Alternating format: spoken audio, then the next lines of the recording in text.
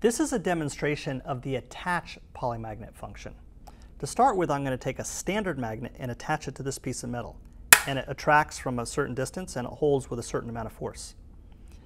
This attached polymagnet, if you'll notice, doesn't attract until it gets to be very close to this piece of metal.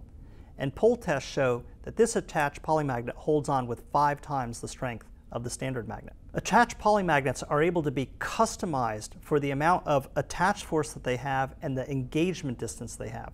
There's a range of attached polymagnets in the Polymagnet catalog with different forces, different engagement distances, and they come in a variety of different sizes and shapes.